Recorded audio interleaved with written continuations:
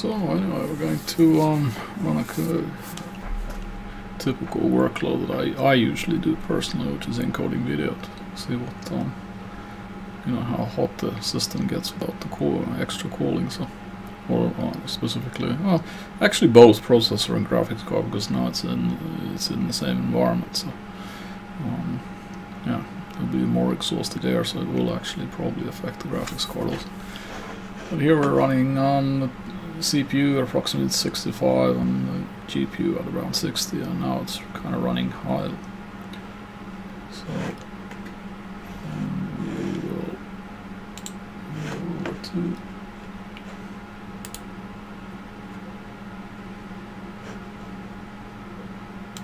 switch to the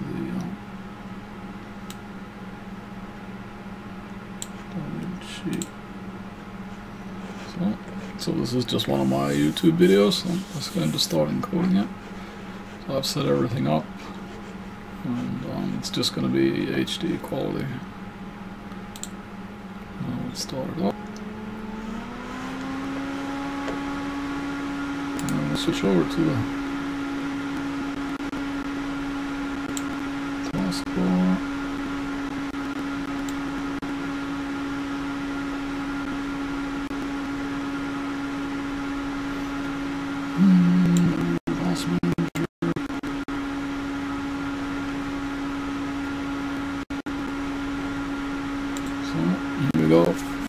See, it's actually loading all the cores quite nicely on the processor, and then you can actually have a look at GPU load. So this is the GPU load, and the GPU load is actually a combination of encoding the video plus running XSplit and recording this. So it's quite a lot of load on the also on the graphics side that goes in.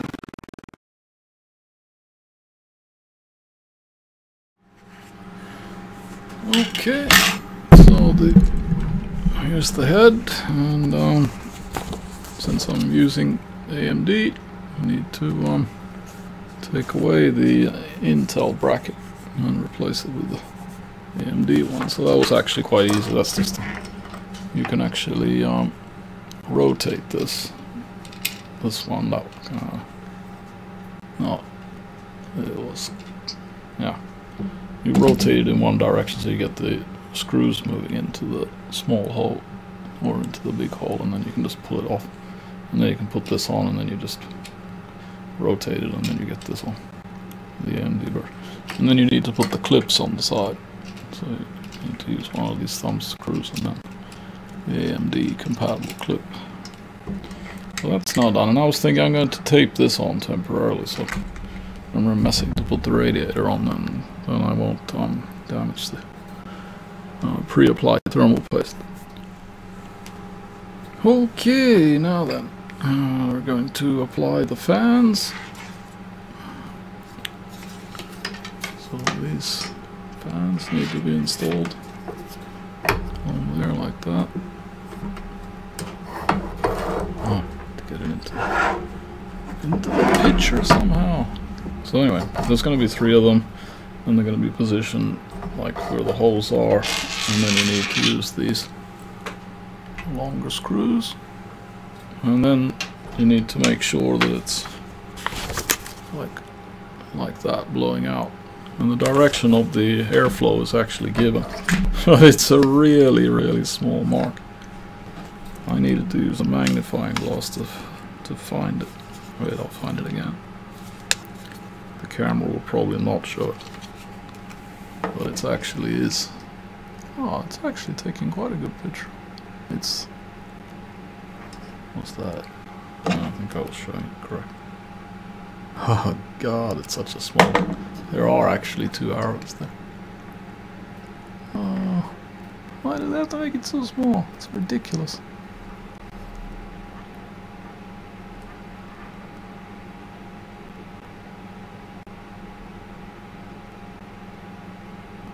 Yeah, you can't see it very well on the camera. take a magnifying glass. But that's ridiculous. I mean, couldn't they just have design it into the mold, the rotation direction and the airflow direction? And then one has to a little bit. I'm gonna have to think about which side I want the cable to exit. So I haven't really decided. But anyway, I won't be videoing that. I mean, it's just to put those there, take these screws, screw them in.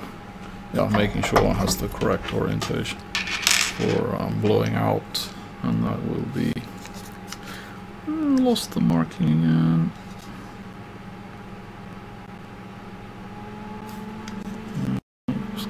Yeah, so it's actually going to be like that. So that's the correct rotation. So that's like that. So I'll get that done. So that's done. I'll put the fans in place, screw it in place, decide to have the cables coming from this side. The blow direction should be correct. Put some tape on this here to hold the old protective cover on, so they don't get damaged while I'm fiddling this. This is going to be quite heavy to put in, but I think I'll probably, yeah, we'll see. I'll film the installation of this. And then it came with extra long screws. I think they want, like, if you want to have a pull and push system, then they actually gave you the screws, so you just need to buy 3 more fans, and then you can make a really thick sandwich of this. Fans also on the other side. But I think I'm just going to try this for now. Okay.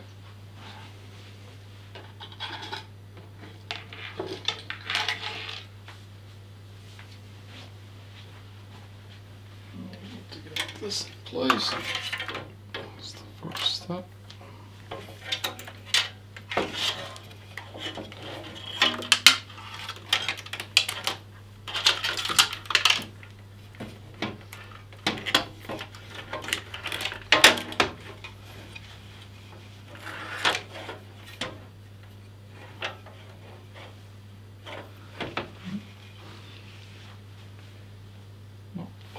Going to be the easiest thing to hold up.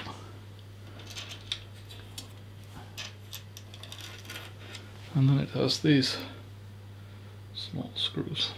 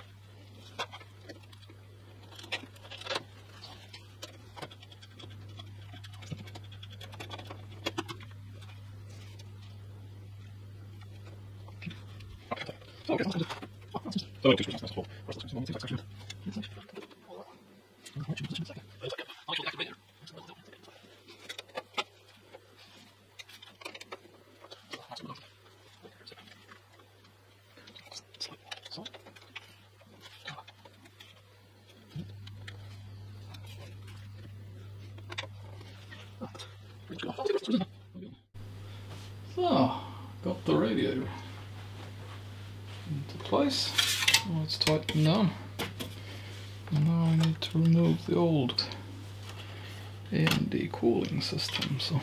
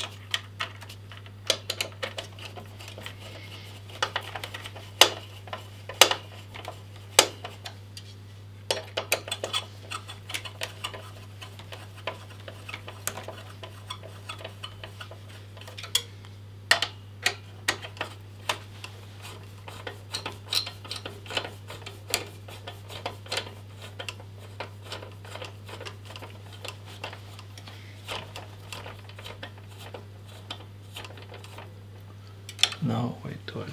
No, no, I think that's the...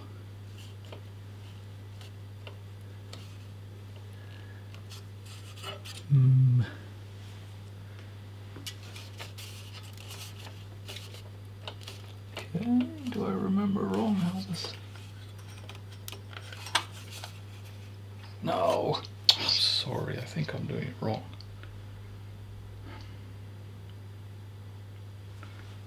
Or am I doing it wrong?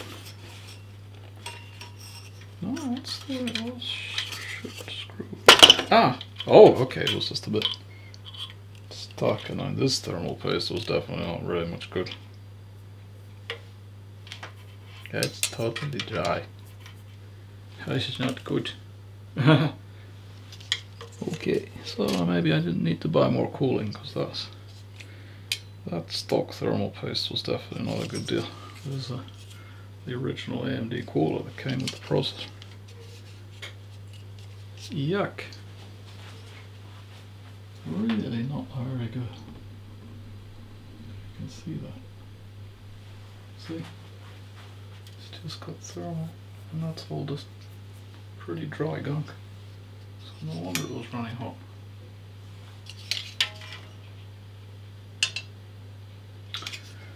Okay, can't really cry about that. We need to move on, since I've already invested the money. Well, that was definitely not a good thing. I would have expected a big, a big spread of thermal paste.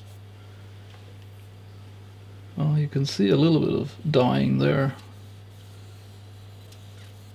And it was stuck on, so I don't know, maybe I'm being a bit too critical, but I would have expected it to look a little bit better. Now then, obviously this thing here with these side clips is not really going to fit on that. So we are going to have to, I think it was to restore the original side bridges, so I'm going to have to try and find those. So, I found the bits, the crossbars with the holders.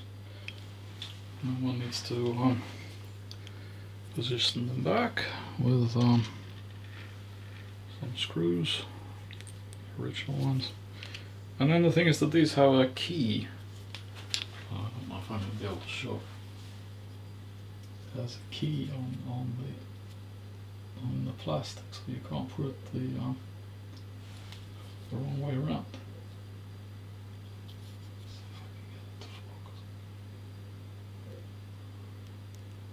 Oh, it's not easy to see. And that's on the printed circuit board. You have a hole only on one side. Now then, if I'm lucky, this plate will not move and I don't have to access it from the other side. If I do, then it's going to be a bigger job. Let's see if I very carefully screw it in.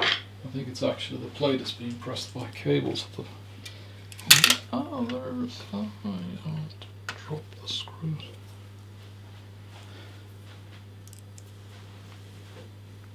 Let's see if I can...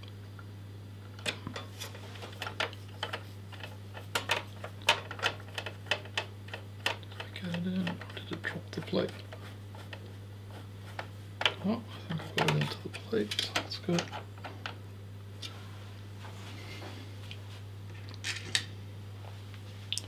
And I was thinking of taking the thermal paste off the off this thing, but then I was thinking I'm gonna run it with the thermal paste they delivered from the factory.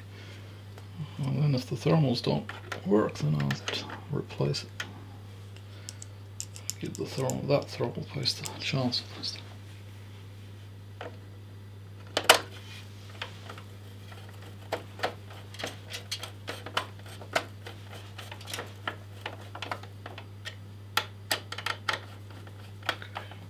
Final tighten when I got the other bracket in place. And it seems to be theoretically at least going rather well.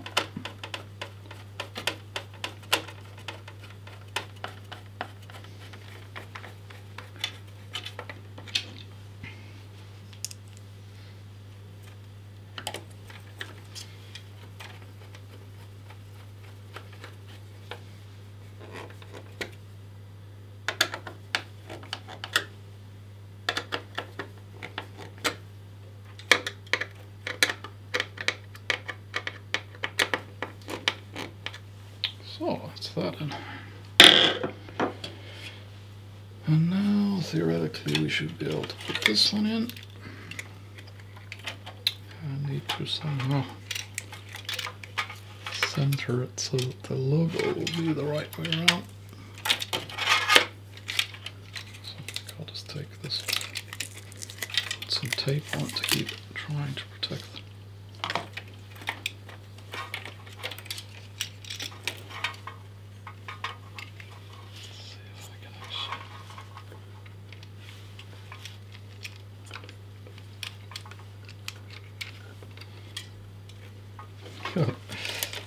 I've not installed one of these before, so I'm not really sure how easy this is to get into place.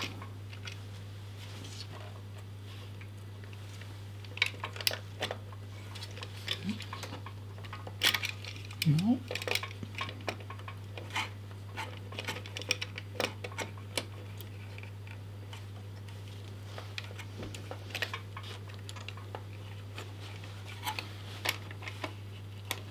I haven't practiced it before.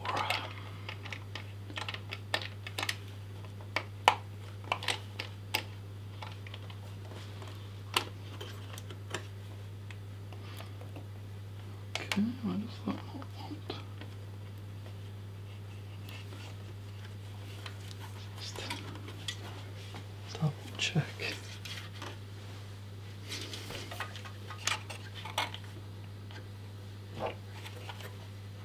At least feeling wise it seems to be okay. Just tighten it up on the side. Maybe not too much.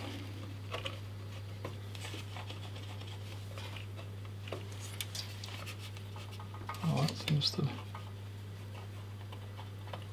relatively secure. I'd hate to over tighten that. Oh, that feels quite sane. Yeah. So that's in, and the logo text is correct orientation at least, and the pipes don't look that bad. I mean, I'm gonna come back and do cable management someday. I think that what I'd like to do now is just to get it up and running, to test that it actually works. So okay, these are the coming out of the heat block.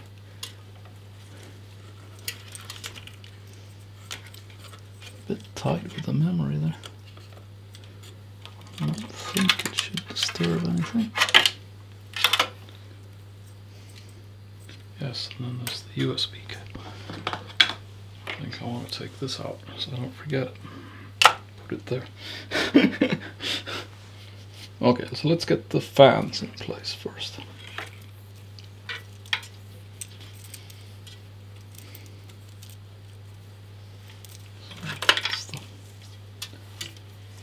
Okay, that's the third one down there. These are the 3 fans.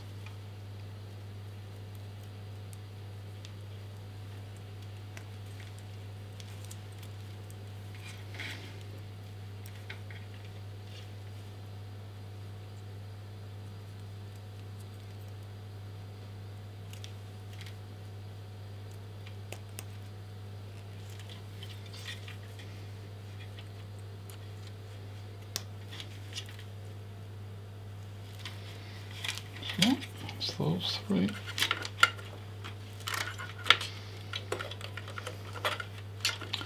And since we're going to be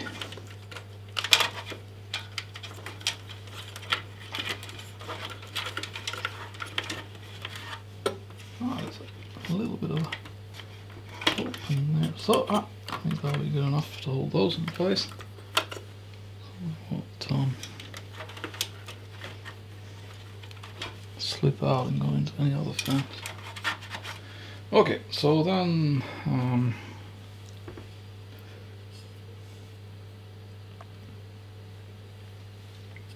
we need to find a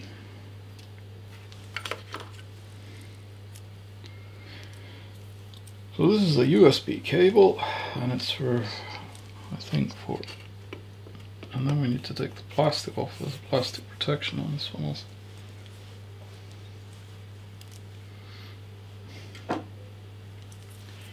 So anyway, this is a nifty thing. Let's see which way around this goes.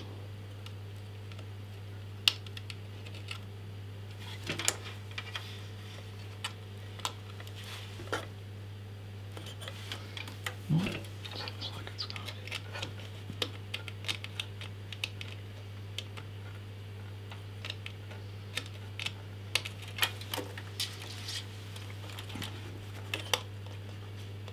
I have to confirm it in the manual.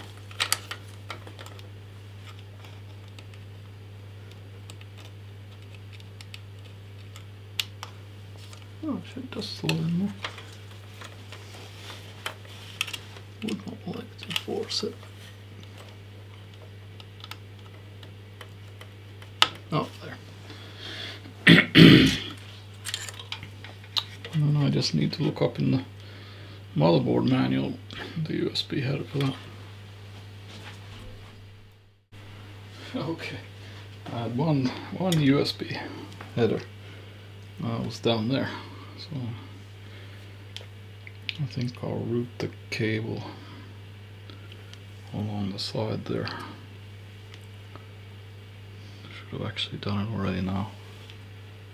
I wonder if I should change it, because now it's gonna, I could make it go on the side. Maybe I can, oops, make it go on the side anyway. To change anything that much.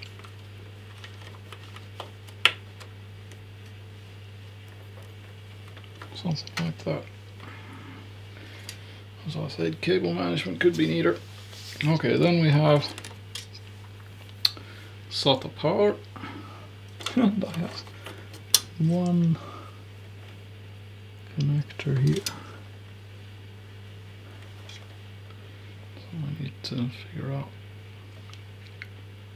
which way around this is going to go. So I'll work on trying to reorient that, because I'm using it for a SATA, and then there's the USB card adapter. So I'm gonna have to try and oh, I think it'll just make it.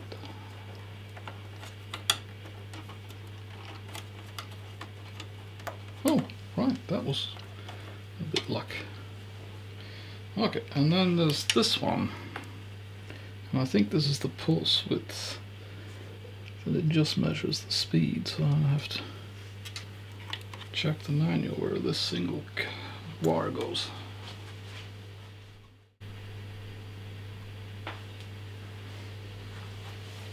Okay, that was just the CPU fan. It just goes to the CPU fan header to sense the speed of this, and then we can, I think this has a piece of plastic. Let's hope. Yeah. It looks like there's protective plastic on it. Yes. Actually it does have. Come on, damage it.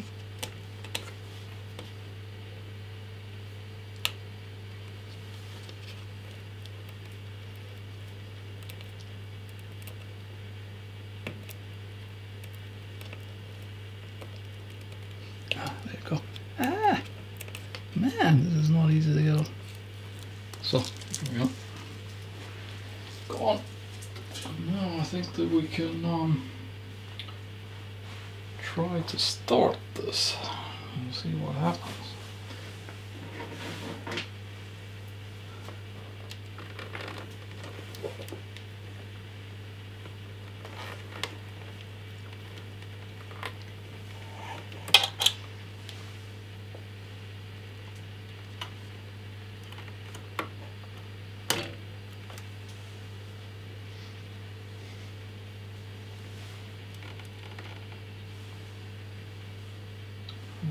Power. I think I can run it. Yeah, I can run it like this. open here.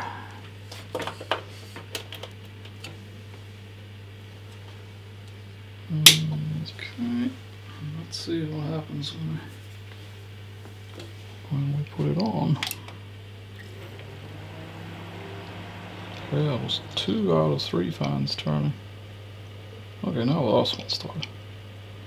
Should have had the camera on the camera. It was odd because those the two first ones started, but not the third. Okay, we have RGB there, and the system seems to be booting. So yeah, I can hear a pump at least. I mean, the thing is, the modern CPUs, they will just shut down. Did it do that? Or is it still booting?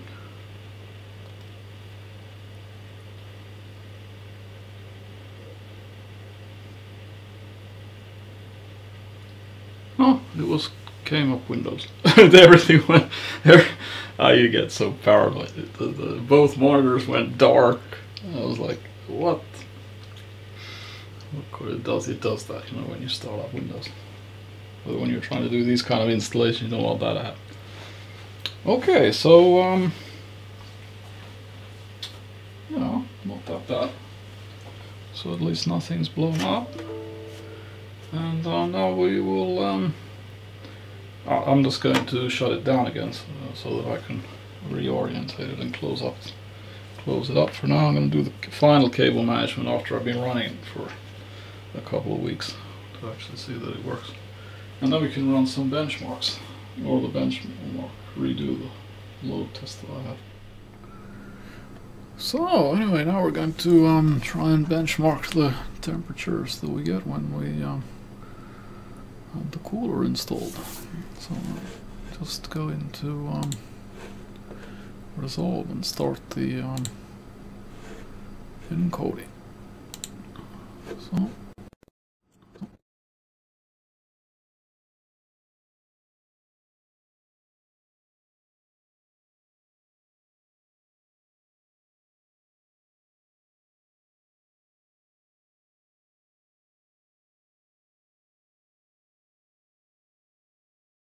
Yeah, that's life. Yeah, anyway, you saw the temperatures there, quite nice. Very good sound level, very low sound level at least, and yeah, well, I think that was kind of a success.